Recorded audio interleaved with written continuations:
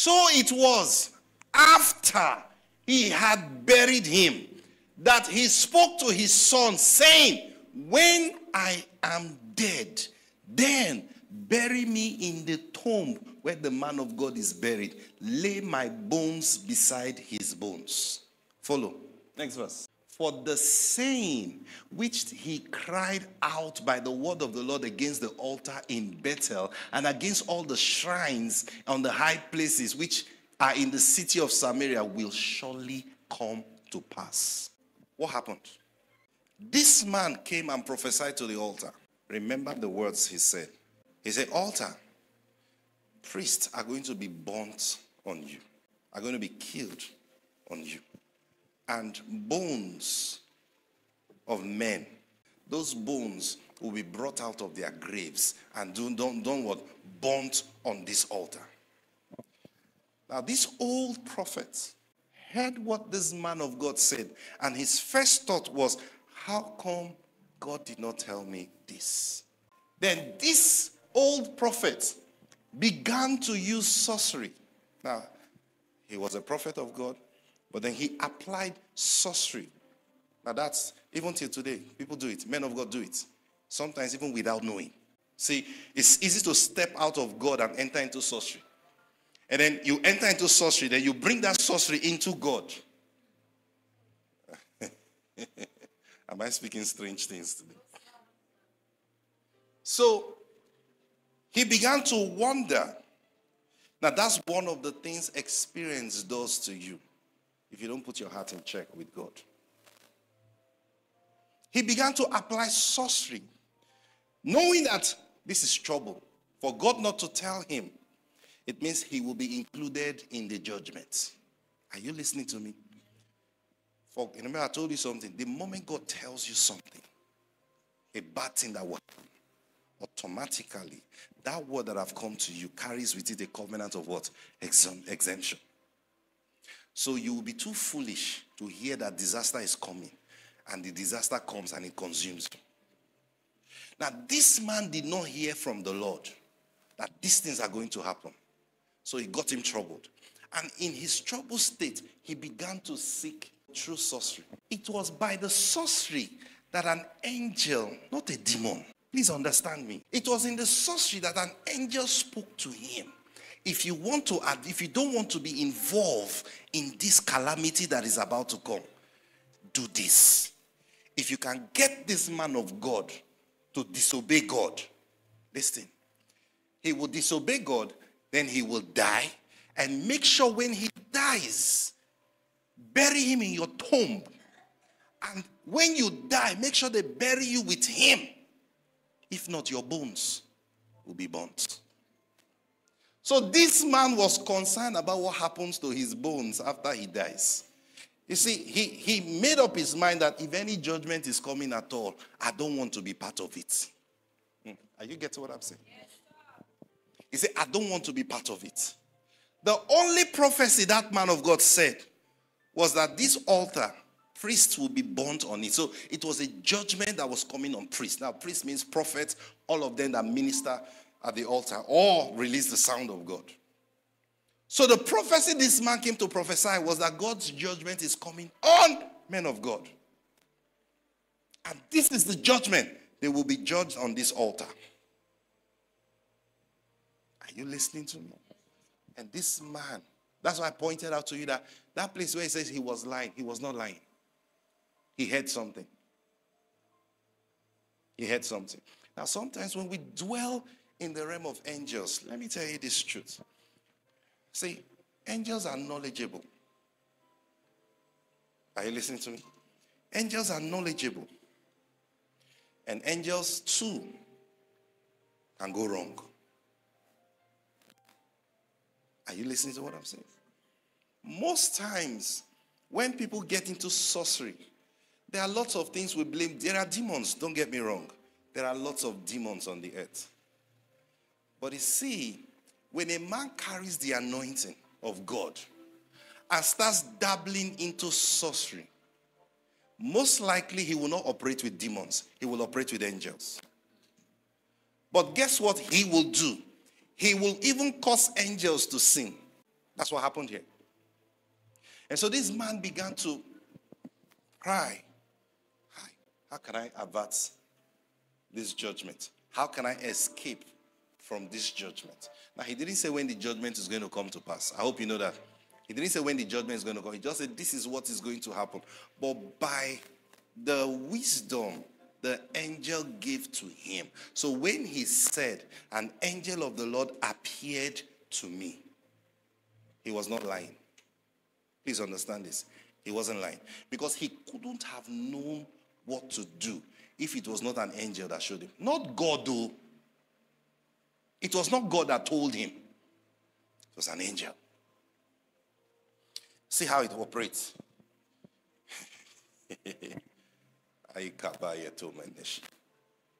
Now, you know something bad is going to happen. Or something is coming your way. How do I escape this thing that is coming? Then you are told that the only way to avert this thing if 1, 2, 3 happens. But you look at those 1, 2, 3 that will happen and say, hi. On the normal, they say, no, I don't want to involve my hand in that kind of thing. You remember the king of Moab, right? Remember the story of the king of Moab. Now, Israel was fighting a battle with Moab. And the battle got so tough for the king of Moab. He looked for a weak link to pass through. It couldn't work. Then the Bible says he did something. He took his eldest son that should reign instead of him, right? Now, before they even went to that war, Israel had gone to see the man of God, Elisha, and asked him concerning that battle. And Elisha had said to them, look, it's a small thing. You will completely defeat Moab. So they went with that confidence to the battle. But as they were fighting the battle, the king suddenly took his eldest son. The Bible carefully mentioned that should reign in his stead. Took him and offered him as a burnt offering. And the Bible says immediately he did that, there was great indignation, and God drove Israel back to their land. What of the word of God that the man of God spoke that they will win that battle? Cancelled. Why? The king did something. The king did a sacrifice that was not normal. Are you listening to me? Who gave him that wisdom? It's not a demon. He's a king. See, the Bible says we will judge angels. You don't know why I say we will judge angels. Angels make mistakes. So there is an angel that was helping the king of Moab. Every authority has an angel with it. Every authority. Good or bad. Are you listening to me? Every authority has an angel. Now the angel of that country or that authority, his job is to protect the king. So this man began to wonder, how do I escape this judgment? How do I escape this judgment? Now, what should he have done? He should have simply gone before the Lord in repentance. Father, I must have sinned. That's why you bypass me. If he had repented before the Lord would have shown him mercy and given him. It's not that he does not hear God again. It just simply puts that God have exempted him from his program. The man was still hearing God. I will show you. You saw it. The man was still hearing God. But when God does not tell you important things again, it means he has shifted from you. It's not that he hates you now. But your ways does not fit in. That's what happened to a lot of people, especially when they become successful. They follow God, they love God, they walk with God, then they become successful. Their minds begin to shift away from God. So now they only go to God at convenience. Are you following what I'm saying? The only thing God talks to them now is about their business. It's about their success. God is not visiting them again and saying, I'm concerned about Anambra State. You know, if I can raise men that can. God does not talk to them again about those things. All God talks, the same thing with ministers. All God talks to you now about this is, I'm going to expand you on every side. I'll bring rich men to your church. That's all they hear. Everything to do with success. God does not share his burdens with them anymore. They still hear God. But now, when you now hear another man carrying the burden of the Lord and speaking it with so much clarity, they become concerned. God did not tell me this one. What is required at that stage is repentance. Go before the Lord naked. Lie on the floor and say, Father, how did this word bypass me? You didn't tell me this. And stay there, bringing repentance, then the Lord will visit you. But this man, instead of taking that route, no, he didn't. He rather chose the way of sorcery. This sorcery thing, you're looking at me somehow. Give me numbers. Numbers. The way some of you are looking at me, Pastor, how can a man of God use sorcery? Numbers chapter 24.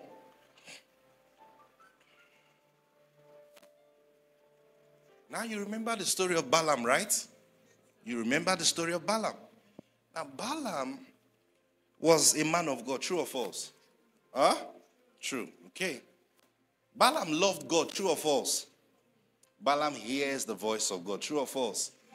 Now, so there was a king named Balak.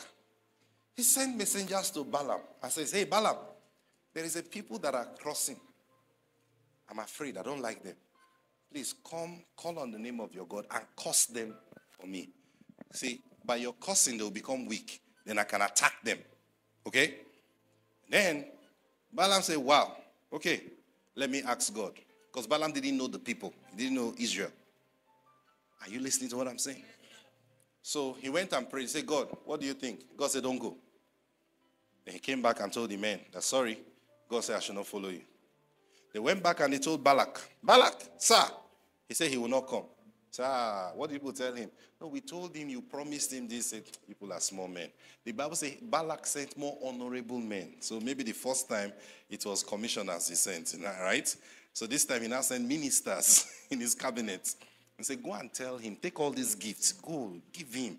Tell him I will give him more. He should just come. So these ones went, and he went to pray again, and God told him, saying, don't go. Sorry, I will not come. The king was persistent. And now you have heard God twice tell you, don't go.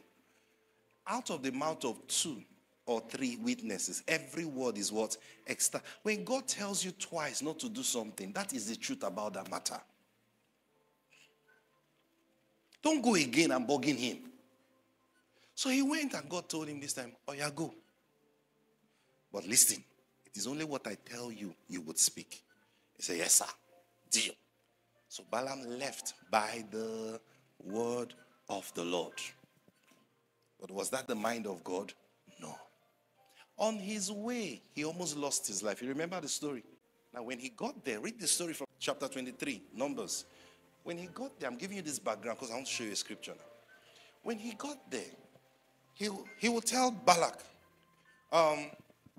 offer 7 sacrifices, here, here, and here. And Balak will offer it. Then he will go to the Lord and say, Lord, what do you have to say? And God will speak to him. Then he will go and start blessing the people. And then Balak will say, stop! I say curse them, not bless them. But I told you now, it's only what God say I should say that I will say. Oh, no, stop. Then Balak will say, come, let's go to another place. Like this place is not a good place. He will take him to, read chapter 23, do that as an assignment. He will take him to another place. He said, what do I do? He said, okay, set up 7 altars. Do this. And then he will do. And then he will go before the Lord. Now, he was combining God and sorcery. What does that mean? You are trying to find a path to get God to say what you want to hear. Now, that's how sorcery works.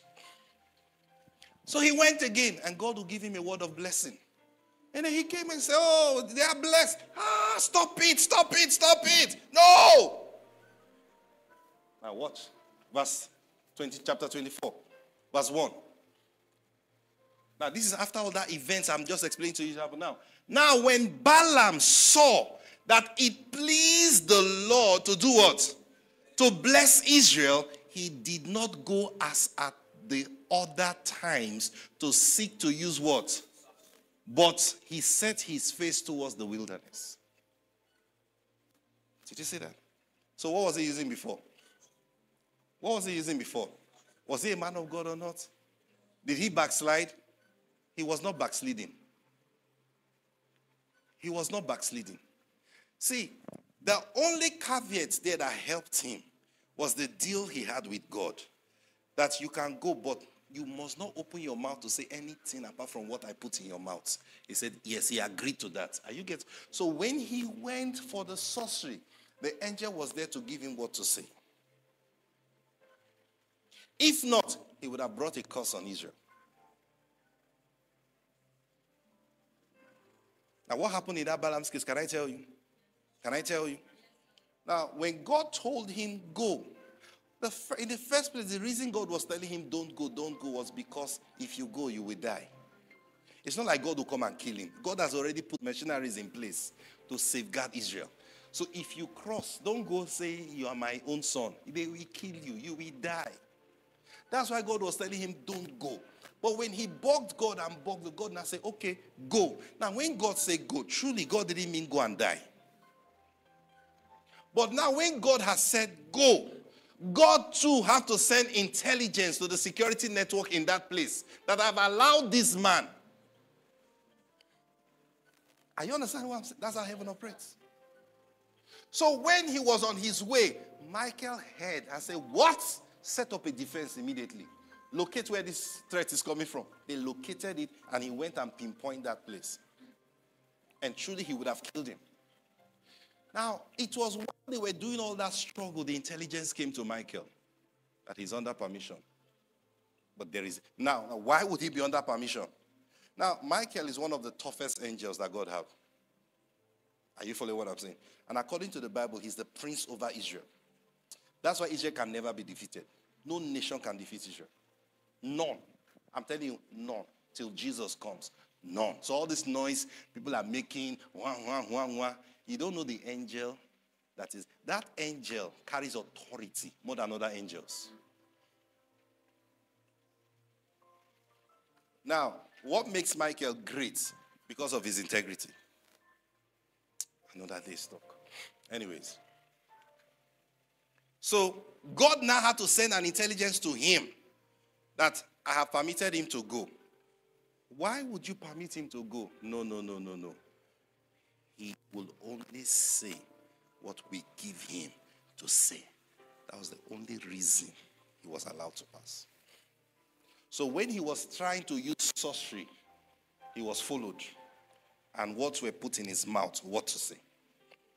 So him using his own wisdom, after he had done it like 3 times, it now came to his understanding that it appears these people, remember he doesn't know them.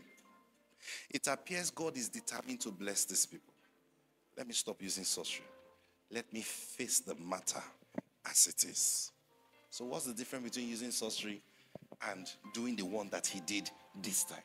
The one he was doing before, he will set up altars. Use that altars to call forth the presence of God.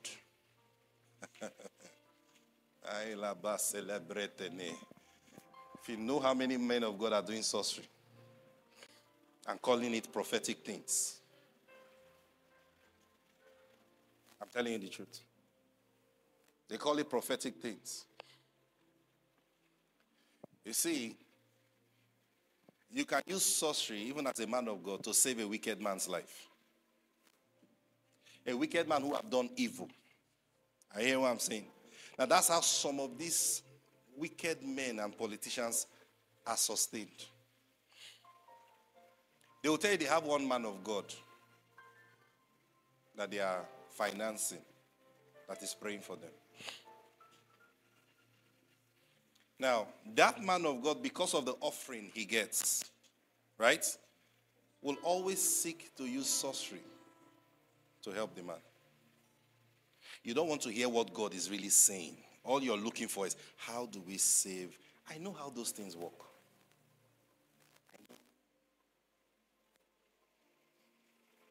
Are you hearing what I'm saying? I know. If you don't understand the ways of God, you will be carried away and you will call yourself a prophet.